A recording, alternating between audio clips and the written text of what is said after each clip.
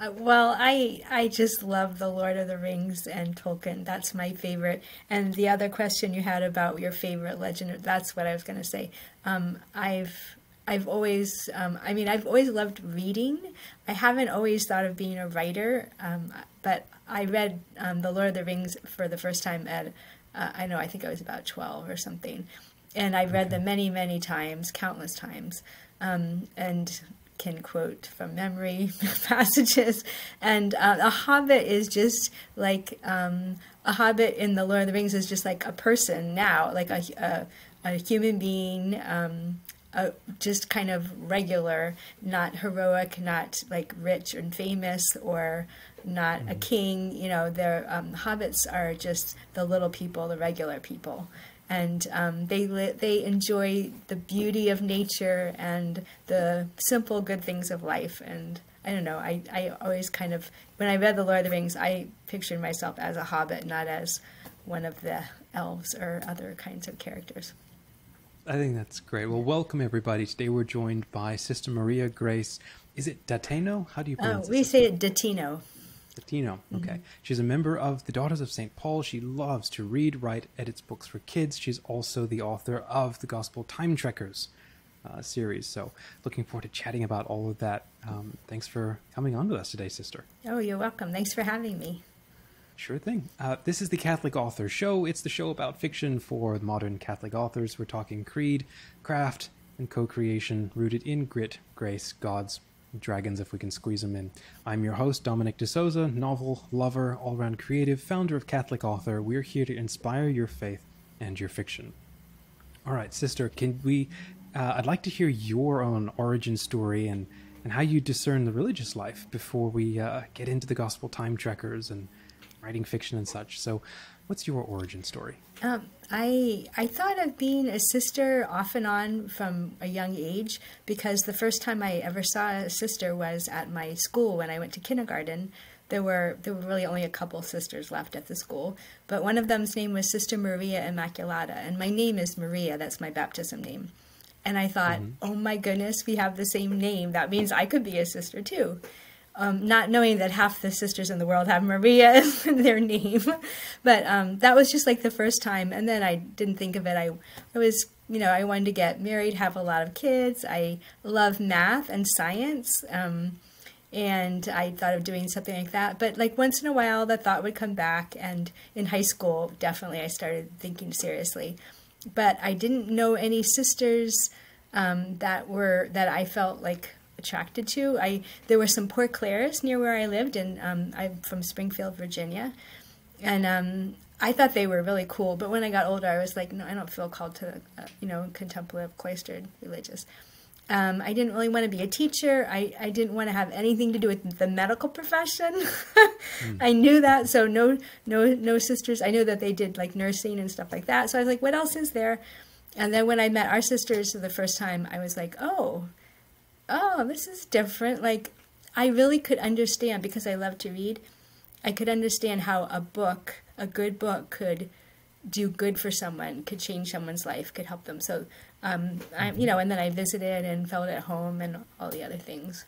So I entered right out of high school into the postulancy. What is the charism of your order, for those who don't know? The Daughters of St. Paul, we were founded to communicate Jesus in the world of communications, to spread him through the media and in the whole world. And our founder said every new invention that comes along. So at the time that he started us, there was actually the word media was not a thing. It was the press and the beginning of radio and film. And he said every new invention that comes along, we need to be there. The church needs to be using these means that at the time other people were using to spread, atheism and wrong ideas about God and the church and the person, kind of like today. And so he said when people would be speaking out against the press or against films or whatever, but he was like, no, they're gifts from God, like that human invention has been able to come up with these ways of communicating. They're not evil things that should be condemned, but they should be used. So we just want to get Jesus into that whole world. I think what an exciting mission. So now I've got to sort of sidebar and ask, is there technologies that are emerging or already there that people are still getting used to that you're also getting into? Like, I'm just thinking AR and VR or some of the other fun things that are being created. Are you all testing that? Or? Well, we're always trying to we're always trying to discern what to use and what to do, because you can't do everything. Right. But we're not like I don't think we're really on that cutting edge of things. Okay. We're definitely in all kinds of social media and TikTok, and there's like we're trying to keep up with things, but I don't think we're doing all the latest stuff. Yeah, like, I've heard a little bit. Like, I don't even know too much about it, but I've heard a little bit about that. But okay, yeah. Well, that's fun. That's fun. Yeah. Well, tell you what, I'd love to hear about. You'd mentioned a key factor in your discernment was the the charism of the order and its focus on the written word and so on. Mm-hmm. Had you done much writing growing up, or were you more of a reader? I don't remember doing a whole lot of writing or thinking like I want to be a writer. I loved reading. I read a lot. I think I often reread things that I liked, I did not that long ago, clearing out stuff in my parents' house. I did find like a notebook from second grade full of little stories with illustrations. So I did do some. I had forgotten about it. But I think mostly it was from reading. And then in our community, I got asked to work as the editor of a kids magazine that we used to have. Excuse me. It was called My Friend, the Catholic Magazine for Kids, and it's been discontinued a while now. So as the editor of that magazine, I had to really immerse myself in children's literature and books and film and everything. And that's how I got kind of more into thinking about writing for kids. So how long have you been writing the Gospel Time Trackers then? It's a complete series. It's there's 6 books in the series. I wrote it all pretty fast, and then it took me many years of editing. But they're all out. It's a finished series. But I've been working for a while on a follow-up series. So I keep thinking if I tell enough people that I'm doing it, that it will actually make me actually get it done. I thought that was only me. Okay. No. So now here I am telling the world again that I'm working on these books. When I do if I do little author visits for classrooms, I tell the kids and I ask them to pray for me because they want more. But it's not really a continuation. It's like a follow-up, like this. Some of the same characters, and it's a little bit older reading level. So it will be another, and it's just a 3 books series. So for those who aren't as familiar with the Gospel Time Trackers, could you summarize them for us? Yes, basically it's a little series. They're easy reader level, which is like 6 to 9 years old. And it's 3 siblings that go back in time to the time of Jesus. They meet different characters from the Gospels and hear their stories, how their lives have been changed by their own encounters with Jesus. They keep hoping to see Jesus. They keep missing him. Spoiler alert, they get to see him in the last book. And then at the end of each book, they come home back to our time. And each book ends with them going to Mass on Sunday, and something clicks that they get about something in the Mass because of what they've experienced back in time. Okay. And it's the 6 books are basically going through the life of Jesus. The first book is Bethlehem, and then the Galilean ministry, then travel to Jerusalem. There's Jericho story, a Jerusalem story is the end. And they finally get to see Jesus. So what was it like writing a series and being able to go back and keep exploring things? Like, I think you mentioned it's similar to the Magic Treehouse. Yeah. Did you read a lot of the Magic Treehouse and I didn't read a lot of them. I read the first couple of books, and I thought, this would be a cool way to do stories of the gospel. And Jack and Annie, the kids in the Magic Treehouse series, they go back in time to like all different periods of time, dinosaurs, Shakespeare, whatever, but they do not go to the time of Jesus, very interestingly. So I just thought, oh, this would be a great way to do it. And I thought about it I went to look it up to see, I think it was 4 or 5 years I had the idea of doing something like that. But I didn't read a lot of that series, I just got the idea from it. And then I wrote the entire series in NaNoWriMo 2009. Sorry, the entire series of six books in 1 month? Well, it was 5 books, and I added, in editing, 5. I added another book into it. They're short. There you go, people. It can be done. Yes, yeah. So the 5 books together was 50,000 words there, because each book is about, about 10,000 words. So, and then it took me 4 years of editing them, and the first 3 came out together, and then the next 3 came out. So they came out like I think 2014, something like that. So it's been so I've been trying to do another series since then. I hear you. What was the hardest part about editing them that you found? Well, I think for these, the research, doing accurate research was difficult in many places, because they're in the time of Jesus. I had to find out, like, you can't just say, oh, they sat down and ate. Like, you have to say something about what food they're eating. And then the last book, I was describing them in Jerusalem, and I'm like, what they're walking down the street, what do they see, what do things look like, so what houses look like, and all that kind of thing. And there's that model of Jerusalem that's in the Holy Land, so I was looking at that and maps and books and trying to picture, well, if they're going up that street there, where would the temple be and what it would look like, so to make it, I really did a lot of research. It's harder if it's for older people. Younger, it's a little bit simpler, but I think that was probably the most challenging thing, was to make it accurate. Also, like, where in the city would things have happened, Gotcha. I tried to convince people that I needed to go to the Holy Land for research, but it didn't work out. See, now that would be perfect. Yeah. Perfect excuse. It's fun. It was a couple of years back, I tried writing my own time travel series, and it was actually Fra Angelico. Meeting his guardian angel and then traveling back in time to orchestrate from behind the scenes, or I should say collaborate with God and the angels behind the scenes on some of the miracles of some of the saints. And it's completely wacky and very fun, and it's like Doctor Strange maybe a little bit, but that same sense of like having to do the research, and I set myself very strong parameters, like one story had to be completed every Saturday, and I was only allowed 1 hour of research. So Google Earth was awesome for very quickly looking up places and trying to guess, and then staying more focused on the story. And I'm curious actually about that. When it comes to writing a novel or a story that has more history in it, and then, like you said, I know it's an easier reader, but did you find sometimes there was a tension between like how much research to do versus what was actually needed for the story? How much backstory and history to actually work in. How did you handle that sort of thing?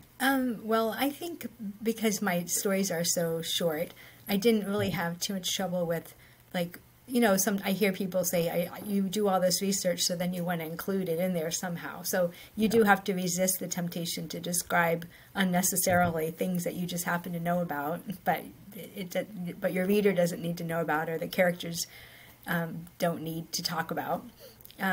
But I think, and if you're using research just to procrastinate writing, that's another problem. But I think you really can't, you probably can't do too much, in the sense of the more you know about something, it will come through in the story. And since I'm an editor, actually, I'm coming at this conversation a lot, thinking of as an editor. There's a lot of times where people don't do enough research, and you're like, did you notice how can this work? This can't have worked at that time.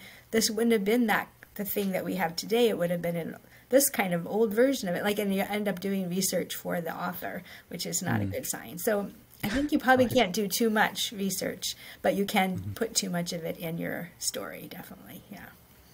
What a great point. I'm actually curious to go down that road with you as an editor. Maybe do you have some recommendations? What are some things, I don't know, maybe if there's common flaws or sticking points that people just don't get right when it comes to writing, especially history and reference and stuff like that. Any recommendations? I think over the years I have seen the difficulty with like historical fiction. Like time travel is kind of part historical fiction, part not, part fantasy.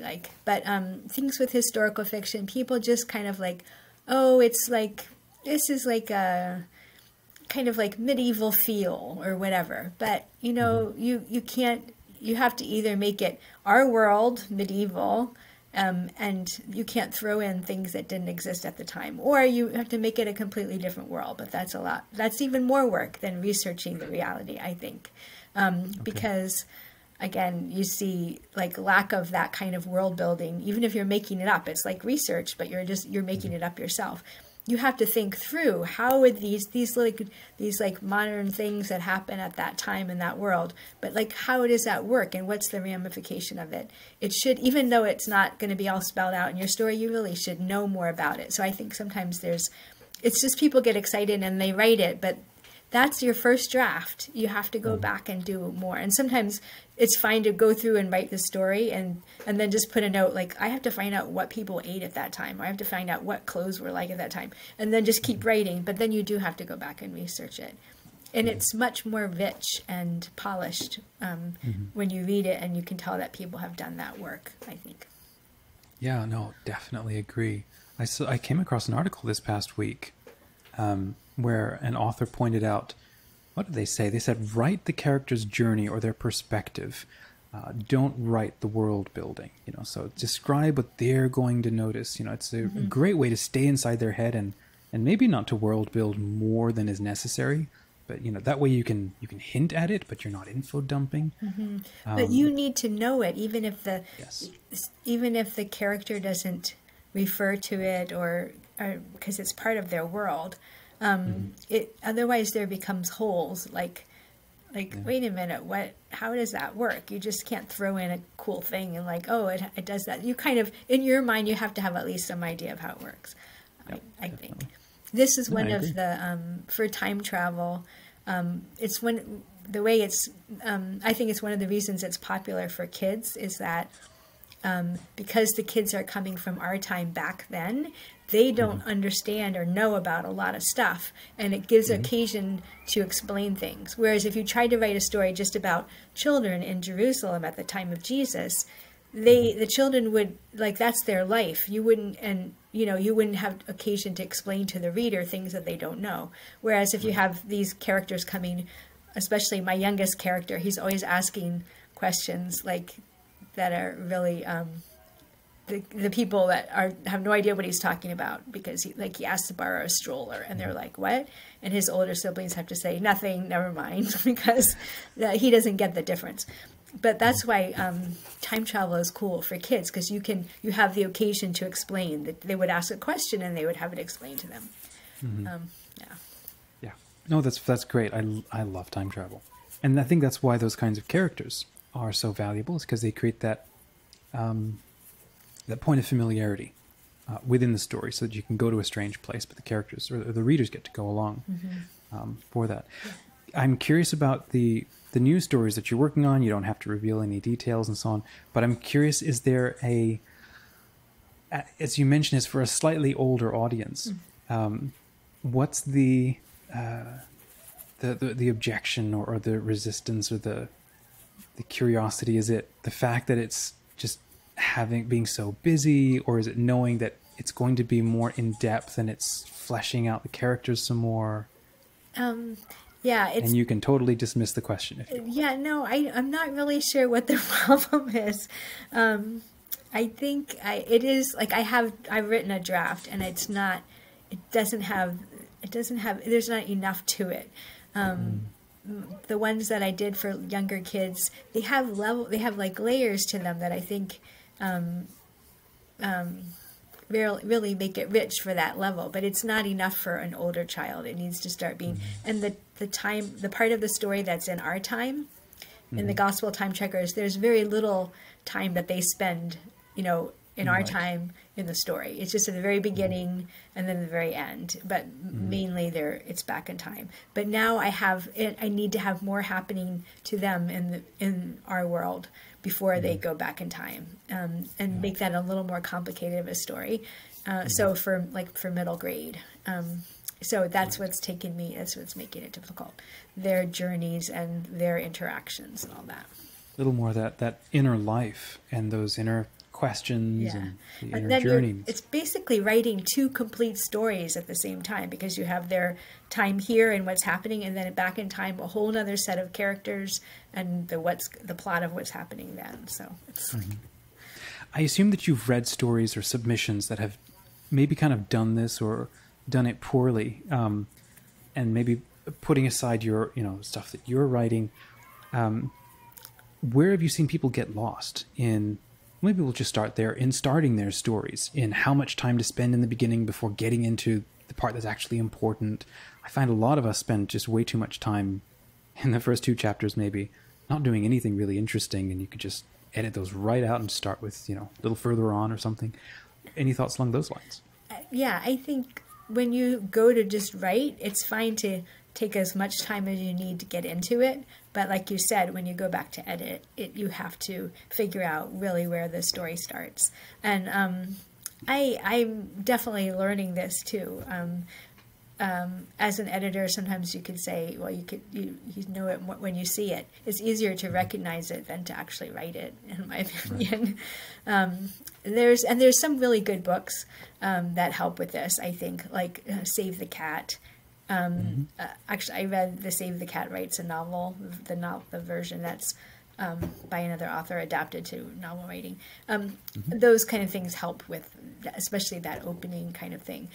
But for the actual writing, I think it's just write, and you might have to figure out by writing what happens at the beginning, when it actually starts.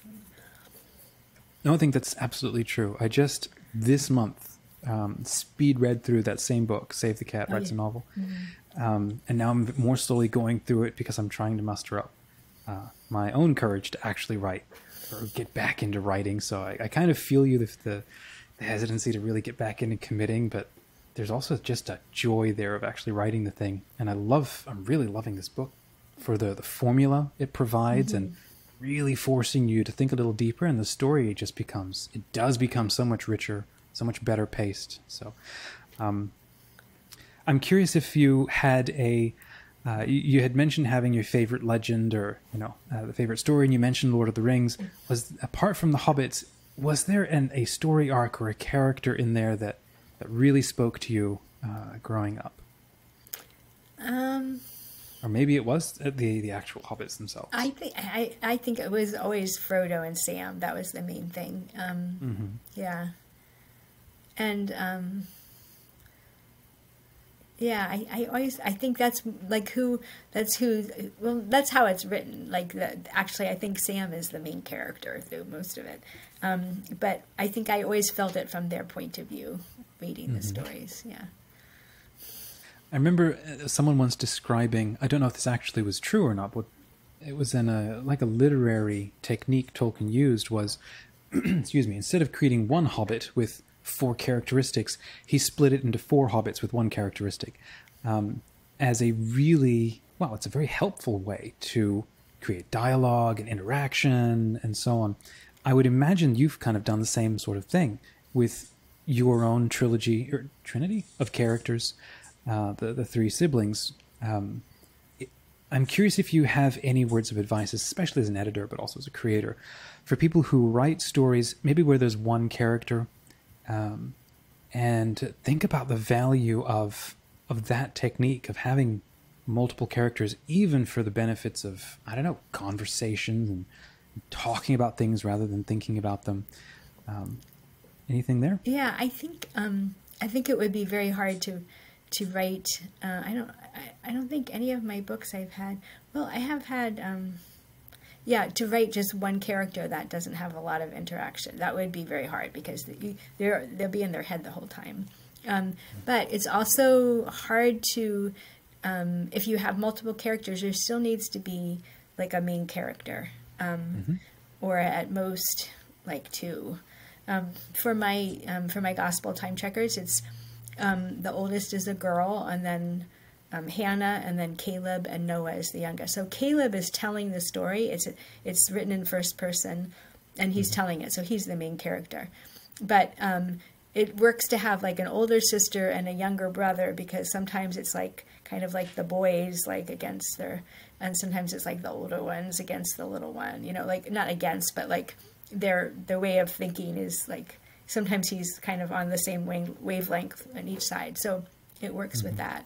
I have seen submissions where it's not, there's like three siblings, actually another book, but for much older, three siblings and in real life, but they you really need, none of them are the main character. They each have they're like alternating chapters, first person from each one. And it starts to be difficult because you feel like you need to kind of feel for one of them. And you keep being pulled around. So sometimes you really do have to pick one and to be the main character, and the others are supporting characters. I think that's a fantastic tip. And if you're watching this now, and especially on YouTube, please go ahead and hit like. It does help more people to hear about Sister Maria.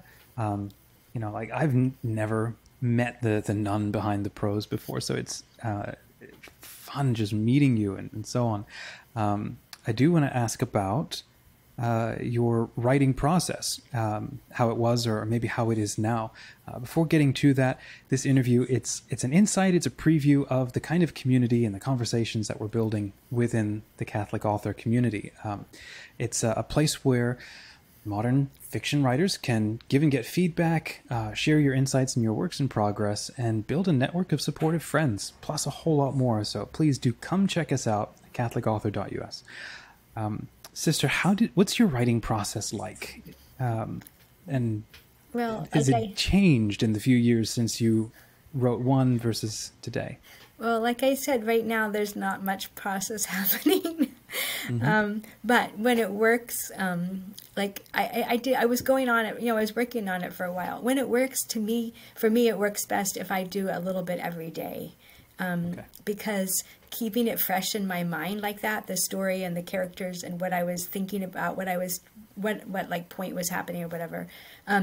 If I have it, something that I work on each day a little bit, then somehow ideas pop up more in my mind, and like just when I'm walking or doing something, like I'll be like thinking about it and like ideas will come. Whereas if I work on it and put it aside for too many days, it starts to be kind of out of my mind, and then when I go back I have to refresh myself again. So for me it works, it's helpful if I can do a little bit every day or almost every day.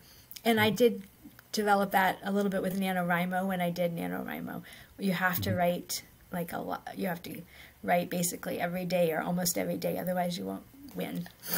Right, exactly.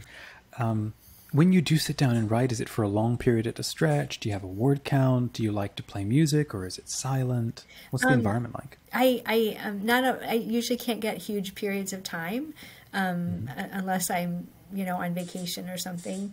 But like usually more in the morning, an hour or less at a time. And I can't use music. It's too much. It's kind of too much in my head. I guess once in a while I would do something just instrumental, but that doesn't have any melody that I know or anything like that. If I need to block out some other noise or something. And I like to have a cup of coffee or something like that. And yeah. I don't know what else to say that would be helpful as far as writing process. I'm looking for tips, actually.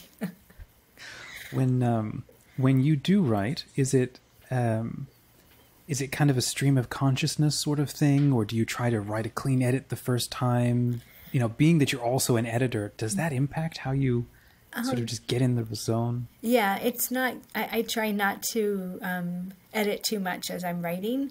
But I have, like, what I'm working on now, I have done drafts and I have outlines and stuff. So now I need to do a little more than stream of consciousness, which is like the first time through. I've already done that. So now I'm more like rewrite. I guess what I'm doing right now is more rewriting.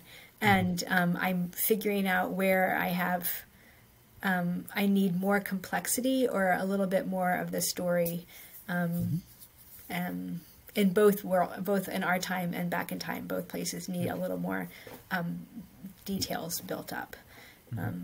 So do you like to, given that you are doing so much research, do you do a lot of plotting ahead of time, or do you do just enough to kind of get back in the zone and keep writing? I've become more of a plotter now. I'm realizing it saves a lot of time to get more, at least a little more of an outline and a plan. Of course, you depart from it at the drop of an idea. Like, it's not like anything you stick to. But for me, if I just try to, on NaNoWriMo, I did that several times a few years back, and just like, if I have nothing in mind, it comes out with kind of a mess at the end. But if I have at least I know where, at least I need to know where I'm going, like where I want it to end up, so that I have something more usable. Yeah, no, that makes sense. Yeah. When you're coming up with an idea, or even just kicking one around, or even committing to one, are you inspired by the end of the story? You know where it's got to, or it's going to end up, or is there like an inciting incident that gets you going, and then you want to write to find out where the end goes? Do your endings change as you get through the books? I think I'm mostly my experience of what I've written. Like, the only thing of fiction that I've published is the Gospel Time Trackers, but I have a few other drafts. Mostly I have like an ending, like at least a feeling of how I want people to feel at the end. The characters, how I want them to, maybe not all the details of it, but I think I write more toward that ending than, and then I have to figure out, the beginning is hard to figure out where you go back to start it. Yeah. No, I find beginnings are a challenge. Actually, what's a tip or a recommendation that you found? And let's stick with the trackers and writing for a younger age range. What's a tip that you found that helps kick off the books to a compelling beginning?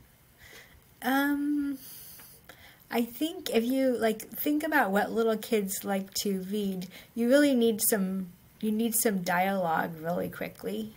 You can't have like paragraphs of description or paragraphs of the main character thinking and like being inside their head and thinking about how mad they are about something, or how terrible things are, or whatever. You can't have that for too much. You need to pretty quickly get into a little bit of dialogue or action or something. Yeah, that's great. There's a series of novels that I'm reading to my little girl. We have story time every night for about a half hour, and it's a British author, and she's written like just numbers of different series and stuff. But one thing that does stand out is for that age range, there's a big focus on food, fun, and friendships as sort of a three areas of focus. And there's not a lot of inner life going on. There really isn't with little kids either. There's not a lot of a journey, going on. Maybe there's a lesson to be learned, but not even all the time. It's very much, here's an adventure we're going on, which is part of the fun category. And there's a regular return to how do we nourish ourselves and enjoy that? And how are we all friends? And maybe we lost a friend, or we're gaining a friend. And I'm thinking back to me being that age. It's like, those were the only things I was interested in. Yeah.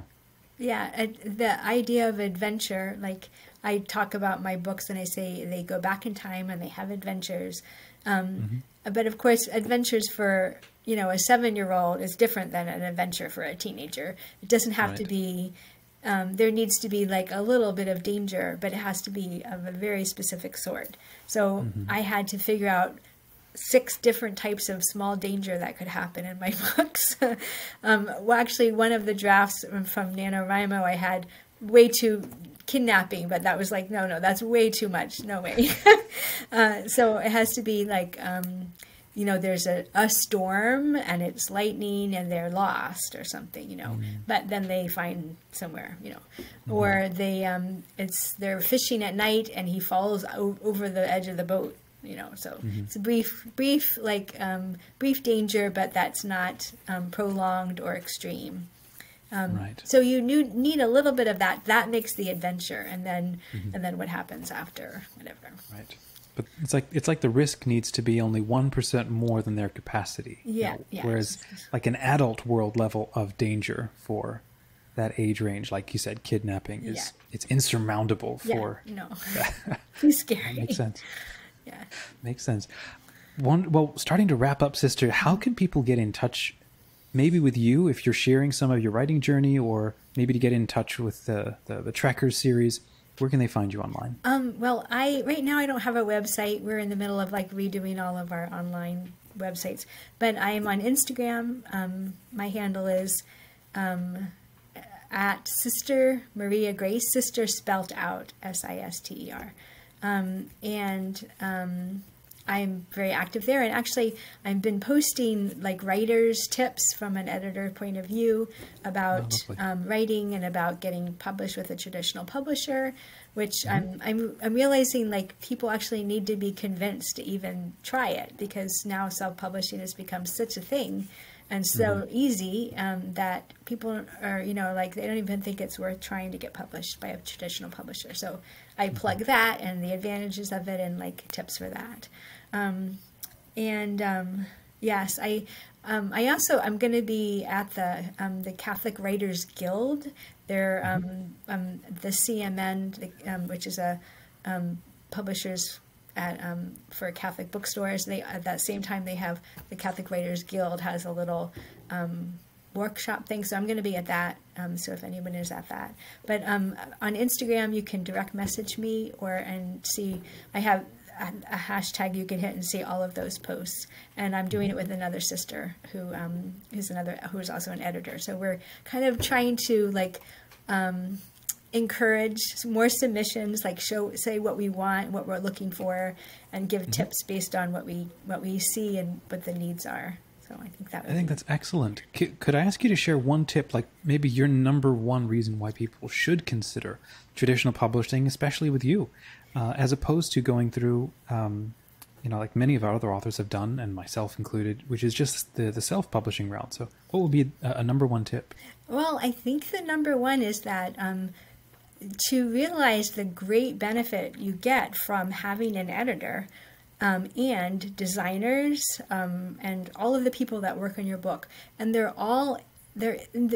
as self-publishing, you find these other people. You could hire them individually or through a company or whatever, but for a traditional publisher, we are invested in your book working out, becoming the best it can be, and succeeding, because that's the only way that we can make it ends meet. A traditional publisher pays the author, and all the other forms of publishing, the author pays the publisher. So they get something, but the publisher, for a traditional publisher, we don't get anything unless people buy the book. So the marketing, the editing, everything is we're all invested in making your book the best it can be. And I think people have the fear that they lose control or whatever. They can't, pick their own illustrator and all that. But it's all people who have great experience doing this, who are working, who want the best. And we do everything in collaboration with the author. Beautiful. Is there an age range that you specialize in with your press? We publish kids and adult books, but for fiction, we only do kids. So picture books all the way up to YA, but we don't publish adult fiction. And then YA, that age range would be 13 through 15? Yeah. It could be 13 through 18, teenagers, but mostly it probably would be the younger side, like you said, 13 through 15. Yeah.